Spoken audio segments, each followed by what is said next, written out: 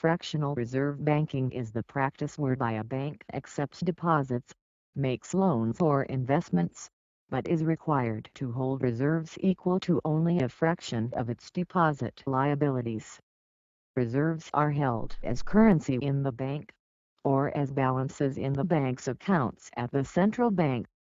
Fractional reserve banking is the current form of banking practice in most countries worldwide. Fractional reserve banking allows banks to act as financial intermediaries between borrowers and savers, and to provide longer-term loans to borrowers while providing immediate liquidity to depositors, providing the function of maturity transformation.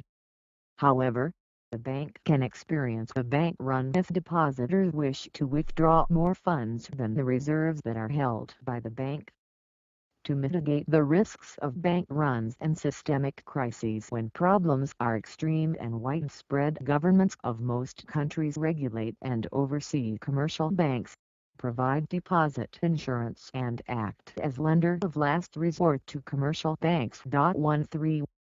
Because banks hold reserves in amounts that are less than the amounts of their deposit liabilities, and because the deposit liabilities are considered money in their own right, fractional reserve banking permits the money supply to grow beyond the amount of the underlying base money originally created by the central bank. 13.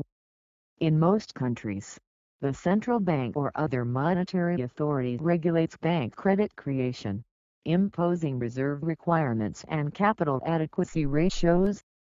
This can slow down the process of money creation that occurs in the commercial banking system, and helps to ensure that banks are solvent and have enough funds to meet demand for withdrawals. 3. However, rather than directly controlling the money supply, central banks usually pursue an interest rate target to adjust the rate of inflation and bank issuance of credit. 4.